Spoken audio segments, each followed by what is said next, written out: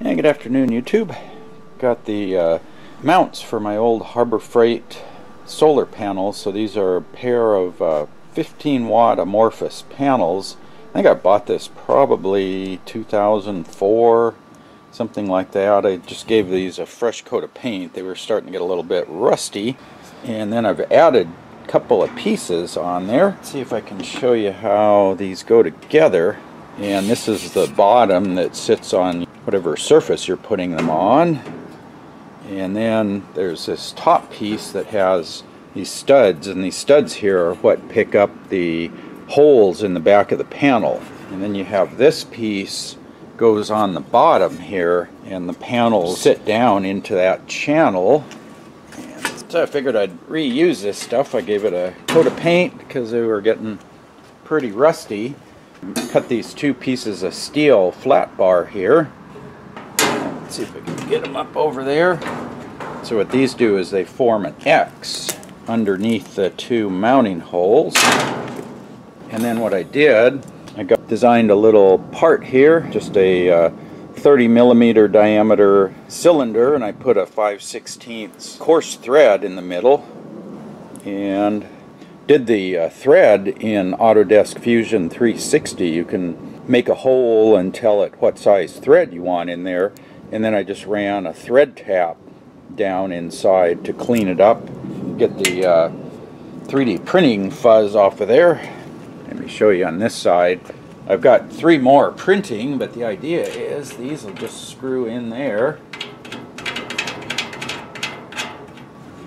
So I'll put one of those feet in each corner, just like this one here, and there'll be one over there, there, and there, which will make this pretty much a freestanding unit. Panels lock into these studs. There's little slotted holes in the back of the panel frames that slot into these studs, and then they slide down and rest down in there. And so I'm going to put that up on the roof of the shed, and my thinking is I'll have these 4 feet on there, and I'm just going to try gluing them down to the shed roof. Yeah, so up here is the shed roof. This is pretty much a southwest face. You can see there's a lot of trees in the background, so the shed really doesn't get much sun until maybe 9, 10 in the morning. The sun comes around, especially in the summer, because the sun will come up behind these trees here, and then it takes a good 3-4 hours after sunup before we get any sun here.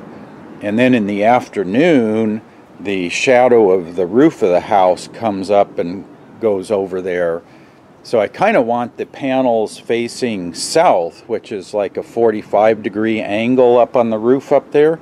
So what I'm going to do is take that mount, which tips the panels this way, and I'm going to turn it 45 degrees so it'll kind of be on the diagonal, and then I'll have the 4 feet will stick down to the roof, and one corner of the solar panel will be right at the edge of the roof, and I'll probably just try putting one strap there down to the lip of the roof, or the eave, I guess you'd call it. We could go take a look at that. Yeah, so here's the edge of the roof, and I can get to the back side of that and drill a hole, run a bolt through there.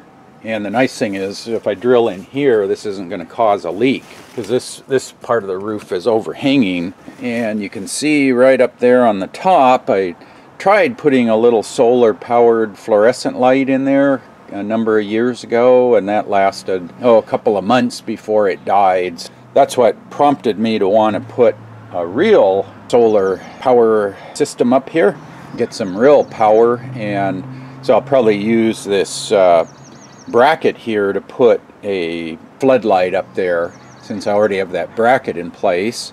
I'll come off the solar panels, run the wires in through the eave there. That's kind of the idea, is I want to get rid of this non-functional solar panel thing. It didn't really work well, and put a pair of 15 watt panels up there. So this is going to be my tie down for the solar panel on my shed roof. So I need to put the panels on the shed roof sort of at a 45-degree angle. So the idea is this piece of metal here will bolt onto the side of the shed roof, and then it gives me that 45-degree angle that I can bolt to the frame that holds the solar panels up there. And then because I'm bolting to a plastic roof on the shed, I have this piece to go behind the lip of the roof, and then I'll bolt that together so it'll sandwich the plastic in between there. That'll hold the bottom. I've got 2 bolts holding that, so that way the bolts won't pull through the plastic, and then this bolt will be into the metal frame that holds the solar panels up there. So I think that should hold it down, and the main wind direction we get is kind of from the south or the southeast or the southwest. That's where our storms come in, and we get the highest winds. So the idea is this bracket will be on the roof of the shed, and it'll resist the panels getting pushed or blown off the roof, and then the panels are going to be sloped like this, so the force of the wind is going to push them down into the roof, and then this just provides the shear resistance to keep them from sliding back. They won't be able to slide back, and then the wind will just push them down,